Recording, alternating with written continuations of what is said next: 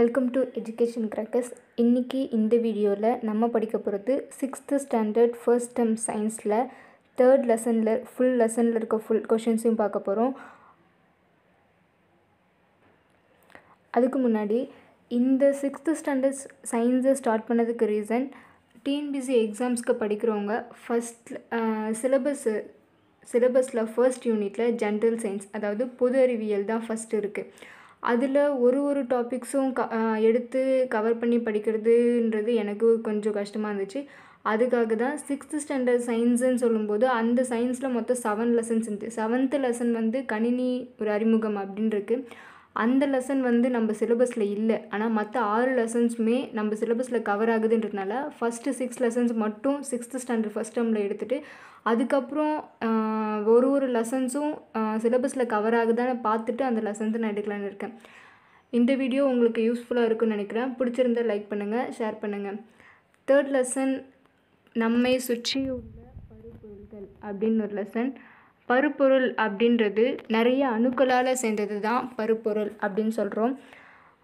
பருப்பொருளினுடைய 3 நிலைகள் இருக்குது, அதாவது திட, திரவ, வாயு அப்படின்னு இருக்குது. திடனா நம்ம திண்மம்னு சொல்லுவோம், திரவ, வாயு 3 விதத்தில் இருக்குது.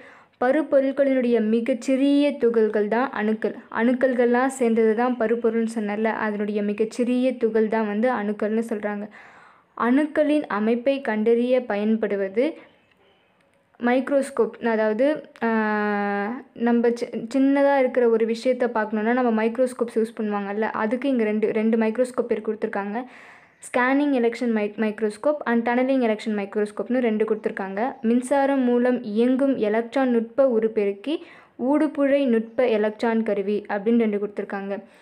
அதுக்கப்புறம் இந்த திட, திரவ, வாயு இந்த 3 நிலைகளை தவிர பருப்பொருட்களுக்கு இன்னும் 2 நிலையும் இருக்குது அப்படின்னு சொல்கிறாங்க. அது என்ன நிலைனா பிளாஸ்மா நிலை, அப்புறம் போல்ஸ் ஐன்ஸ்டீன் சுருக்கம் அப்படின்னு 2 நிலை. அதாவது இந்த பிளாஸ்மா நிலை அப்படின்னா என்னென்னா, பூமியில் இருக்கிற பருப்பொருள் பொதுவான நிலை கிடையாது. அதாவது இப்போ திட, திரவ, வாயு மாதிரி நம்ம பூமியில் இருக்கிறது கிடையாது. அண்டத்தில் காணப்படுற ஒரு பொதுவான நிலை தான் பிளாஸ்மா நிலை அப்படின்றாங்க. அதாவது இதுக்கு ஒரு எக்ஸாம்பிளாக சூரியனும் நட்சத்திர மண்டலமும் சேர்ந்த ஒரு கலவை அதுதான் பிளாஸ்மா நிலை அப்படின்னு சொல்கிறாங்க. இந்த போன்ஸ் ஐன்ஸ்டீன் சுருக்கம் அப்படின்றது மிக குறைவான தட்பவெப்ப நிலையில் காணப்படுற ஒரு வாயு நிலையான ஒரு பருப்பொருளினுடைய நிலையை தான் போன்ஸ் ஐன்ஸ்டீன் சுருக்கம் சொல்கிறாங்க. இது எங்கே யூஸ் பண்ணுறாங்க அப்படின்னா, கடுங்குளிர் முறையில் எந்திரங்களில் இந்த நிலை பயன்படுத்தப்படுது. இப்போ நம்ம ஒரு ட்ராப் நீர்த்துளி இருக்குல்ல, ஒரு துளி நீரில் சின்னதாக நிறைய அணுக்கள் இருக்கும். அதே மாதிரி 10⁻21 நீர் துகள்கள் சேர்ந்தது தான் ஒரு துளி நீர் அப்படின்னு சொல்கிறாங்க. அதே மாதிரி நம்ம பெண்ணால் ஒரு புள்ளி வைக்கிறோம் அப்படின்னா அந்த புள்ளிக்குள்ளே 2 லட்சத்துக்கும் அதிகமான மூலக்கூறுகள் இருக்குது அப்படின்னு சொல்கிறாங்க. இந்த திட, திரவ, வாயு 3த்துக்கும் இருக்கிற டிஃபரன்ஸ் என்னென்னா, இப்போ திண்மத்துக்கு நான் ஒரு எடுத்துக்காட்டாக பெண் எடுத்துப்போம். பெண்ணில் அதனுடைய அணுக்கள் மிக நெருக்கமாக இருக்கும். நெருக்கமாக இருக்கும்போது தான் அது ஒரு பொருளாக நம்மளுக்கு தெரியுது. திரவத்தில் அதனுடைய அணுக்களுக்கு இருக்கிற இடைப்பட்ட அந்த இடைவெளி கொஞ்சம் கம்மியாக இருக்கும். அதனால் ஓரளவுக்கு அதுக்கு ஃப்ரீயாக இருக்குது. வாயுவில் ரொம்பவே அதுக்கு அதிக இடைவெளி இருக்குது. அதுதான் இந்த 3மே. திரவம்லேயும் வாயுலேயும் துகள்கள் நகர்வதை விரவுதல்னு சொல்கிறாங்க. திண்மத்தில் துகள்கள் நகர்றதுக்கு வாய்ப்பு கிடையாது. திரவத்துலேயும் வாயுலேயும் துகள்கள் கண்டிப்பாக நகரும். அந்த மாதிரி திரவத்துலேயும் வாயுக்கள்லேயும் துகள்கள் நகர்றது தான் விரவுதல் அப்படின்னு சொல்கிறாங்க. இந்த திண்ம நிலை, திரவ நிலை, வாயு நிலை 3 நிலை இருக்குது. இந்த திண்ம நிலையில் வடிவம் இருக்குது. இப்போது நம்ம ஒரு பொருளை இது பென், இது புக் அப்படின்னு சொல்லி நம்மளால் சொல்ல முடியும். அந்த மாதிரி தொடவும் முடியும். இது அதுக்குன்னு ஒரு பர்டிகுலர் ஷேப் இருக்குது. ஆனால் திரவத்துக்கு அப்படி கிடையாது. அது நம்ம எந்த பாத்திரத்தில் ஊற்றி வைக்கிறோமோ அந்த பாத்திரத்தினுடைய ஷேப் தான் திரவத்துக்கு இருக்குது. ஆனால் வாயுக்கு அந்த மாதிரி ஒரு வடிவம் கிடையாது. திண்மத்துக்கு வடிவம் இருக்குது, திரவத்துக்கு வடிவம் கிடையாது. ஆனால் கொள்கலின் வடிவத்தை கொண்டு இருக்கும். வாயுக்கு வடிவம் கிடையாது. பருமன் அளவுன்னு எடுத்துக்கிட்டோன்னா திண்மத்துக்கு பருமன் உண்டு, அதை விட கம்மியான பருமன் திரவத்துக்கு உண்டு. வாயுக்கு பருமனே கிடையாது. அழுத்தம்னு எடுத்துட்டோன்னா திண்மத்தை நம்ம அழுத்த முடியாது. ஒரு பொருளை எடுத்து நம்ம அழுத்தினோன்னா அது அந்தளவுக்கு அழுத்தத்துக்கு உட்படாது. திரவ நிலை ஓரளவுக்கு அழுத்தலாம், வாயு நிலையை அதிக அளவே அழுத்தலாம். இப்போ நம்ம கையை மூடி இருக்கோம்னா மூடி இருக்கிற கைக்குள்ளேயும் ஓரளவுக்கு காற்று இருக்குதுல்ல, அதுதான் அதிக அளவு அழுத்தம் வாயு நிலையில் இருக்குது. அதே மாதிரி திண்மத்தில் இருக்கிற துகள்கள் வந்து அதிகளவு இருக்கும். 2 துகள்கள் வந்து அதிகமாக ஈர்த்து அதை அடக்கி வச்சிருக்கிறதுனால தான் அது ஒரு திண்மமாக இருக்குது. அதுக்கு நடுவில் அந்த துகள்கள் வந்து அதனால் நகர முடியாது. ஆனால் திரவத்தில் வந்து துகள்களினுடைய ஈர்ப்பு விசை வந்து கம்மியாக இருக்கும், கொஞ்சம் ஃப்ரீ பண்ணி விட்டுரும். எனக்கு சுற்றுறதுக்கு நீ இங்கே இவ்வளோ தூரம் போகலாம் அப்படின்ற மாதிரி அது கொஞ்சம் ஃப்ரீயாக இருக்கும். அதனால் துகள்களுக்கு இடைப்பட்ட இடைவெளி வந்து ஓரளவுக்கு ஃப்ரீயாக இருக்கும், அதனால் நகரவும் முடியும். வாயு நிலையில் சொல்லவே வேணாம், ரொம்ப ஃப்ரீயாக இருக்கும். துகள்களுக்கு இடைப்பட்ட இருக்கிற ஈர்ப்பு விசை வந்து ரொம்ப ரொம்ப கம்மியாக இருக்கும். அதனால் அது துகள்கள் வந்து அங்கங்கே சுற்றிட்டு இருக்கும். அதனால் வாயுக்கள்லேயும் திரவத்துலேயும் துகள்கள் வந்து நகரும், ஈர்ப்பு விசை கம்மியாக இருக்கும். ஆனால் திண்மத்தில் வந்து ஈர்ப்பு விசை அதிகமாக இருக்கும், இழுத்து வச்சுக்கும், நகரவே விடாது அந்த மாதிரி. அடுத்தது பருப்பொருளில் வந்து தூய்மையான பொருளும் இருக்கும், கலந்து நிறையா கலந்ததும் கலவையாகவும் இருக்கும். அதுதான் 2 இதுன்னு கொடுத்துருக்காங்க. தூய பொருளில் வந்து தனிமமாகவும் இருக்கலாம், சேர்மமாகவும் இருக்கலாம். தனிமம் அப்படின்றது ஒரே மாதிரியான துகள்கள் மட்டும் இருந்துச்சுன்னா அது வந்து தனிமம்னு சொல்கிறாங்க. ஒரே மாதிரி ஒன்றுக்கும் மேற்பட்ட துகள்கள் இருந்துச்சுன்னா அது வந்து சேர்மம் அப்படின்னு சொல்கிறாங்க. கலவையிலையுமே வந்து ஒருபடித்தான கலவை, பலப்படித்தான கலவைன்னு 2 இருக்குது. அதாவது ஒன்றுக்கு மேற்பட்ட ஒரே தன்மையான துகள்களை கொண்டது தான் கலவைன்னு சொல்கிறாங்க. அந்த ஒரே மாதிரியான துகள்களும் இருக்கலாம், ஒன்றுக்கு மேற்பட்ட மாதிரியான துகள்களும் கலந்துருக்கும், அது கூட தூசுகளும் கலந்துருக்க தூய்மையற்ற பொருளாக இருக்கிறது தான் வந்து கலவைன்னு சொல்கிறாங்க. இப்போ தங்கத்தினுடைய தூய்மையை வந்து கேரட் அப்படின்ற அழகுனால் அளக்குறாங்க. 24 கேரட் 24 கேரட் அழகில் இருக்கிற ஒரு இதுதான் வந்து தூய தங்கம் அப்படின்னு சொல்கிறாங்க. மற்றதெல்லாம் கலப்படம் பண்ணதாக இருக்கும். அதே மாதிரி 2 அல்லது 2க்கு மேற்பட்ட தனிமங்களை இணைத்தல், அதுக்கு வந்து ஒரு எடுத்துக்காட்டாக என்ன சொல்லணும்னா தங்கத்தில் 24 கேரட் தங்கத்தில் இருக்க தங்கம் தாமிரத்தினுடைய கலவையும் தங்கம் கேட்மியத்தினுடைய கலவையும் 2 தனிமங்களுக்கு அந்த 2 தனிமங்களை சேர்க்கறதுக்கு ஒரு எடுத்துக்காட்டாக சொல்கிறாங்க. 2 இல்லைன்னா அதுக்கு மேற்பட்ட சேர்மங்களுக்கான ஒரு எடுத்துக்காட்டாக வந்து சோடா நீரை சொல்கிறாங்க. சோடாவில் வந்து தண்ணியும் இருக்கும், கொஞ்சம் லைட்டாக ஸ்வீட்டாகவும் இருக்கும், அது கூட ஒரு நிறமூட்டியும் கலந்துருப்பாங்க.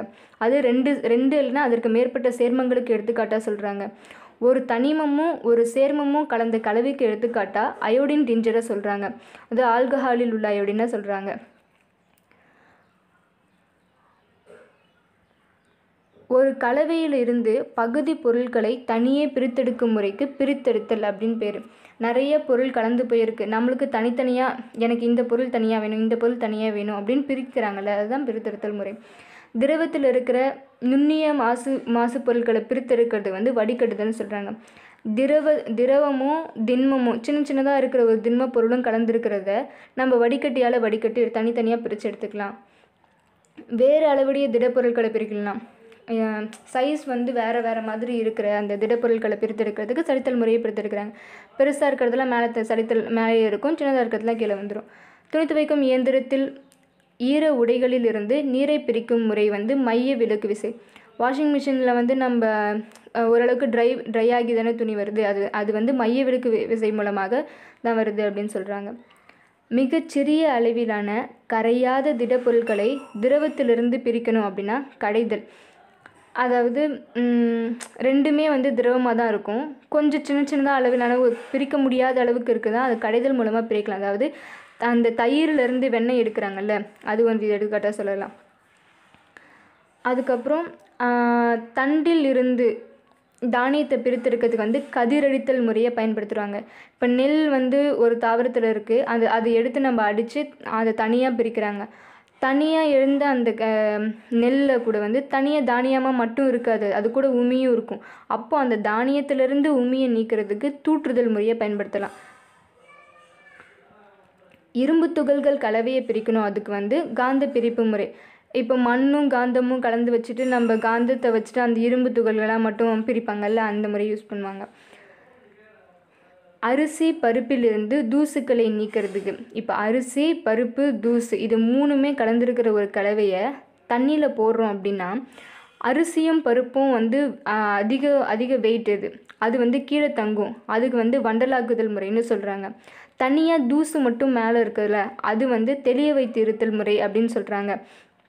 அதுவே கடினமான பொருள் வண்டலாகி மேலே வந்து தெளிந்த நீர்மமாக இருந்துச்சுன்னா அது படிய வைத்தல். மேலே தூசி கலந்து இருக்கிறத வந்து தெளிய வைத்து இருத்தல் முறையாக தூசிக்களை தனியாக பிரிக்கலாம்.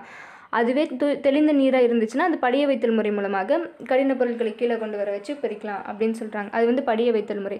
வண்டலாக்குதல் முறைன்னு ஒன்று இருக்குது, தெளிய வைத்து இருத்தல் முறைன்னு ஒன்று இருக்குது, படிய வைத்தல் முறைன்னு 3 முறை இருக்குது. அதுக்கப்புறம் குடிப்பதற்கான நீரில் உள்ள மாசுக்களை நீக்கப்பட்டு சுத்திகரிக்கும் முறை வந்து எதிர் ஊடு புரவல், ரிவர்ஸ் ஆஸ்மாசிஸ் தான் யூஸ் பண்ணுவாங்க. அடுத்து திண்மம் வந்து கடினத்தன்மை, வாயு வந்து லேசானது. பாயும் தன்மை கொண்டது, திரவமும் வாயுவும் பாயக்கூடியது, ஆனால் திண்மத்தால் பாய முடியாது.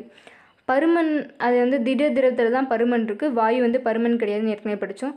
உமி தானியத்தை பிரிக்கிறதுக்கு தூற்றுதல் முறை பயன்படுத்துகிறாங்க. மரத்தூளும் சுண்ணாம்பு கட்டியும் பிரிக்கிறதுக்கு சலித்தல் முறை பயன்படுத்துகிறாங்க. இரும்பையும் காந்தமும் கலவையை பிரித்தெடுக்கிறதுக்கு காந்த பிரிப்பு முறையை பயன்படுத்துகிறாங்க. உளுந்தும் கடுகும் இருக்கிறத பிரித்தெடுக்கிறதுக்கு உருட்டுதல் முறையை பயன்படுத்துகிறாங்க. அவ்வளோதான். இந்த லெசன்ஸில் ஃபுல்லாக இருக்கிற கொஷின்ஸ் எல்லாத்தையுமே எடுத்துட்டேன். இதுக்கப்புறம் வரப்போகிற வீடியோவில் புக் பேக், இந்த 3rd லெசனுக்கு புக் பேக் கொஷின்ஸ் பார்க்கலாம். இந்த வீடியோ உங்களுக்கு பிடிச்சிருந்ததுன்னா லைக் பண்ணுங்கள். இந்த மாதிரி வீடியோஸ் உங்களுக்கு கண்டினியூஸாக வேணும்னா சப்ஸ்கிரைப் பண்ணி வச்சுக்கோங்க. இதில் ஏதாச்சும் சேஞ்சஸ் இருந்துச்சு அப்படின்னா கமெண்ட் பண்ணுங்கள். தேங்க்யூ.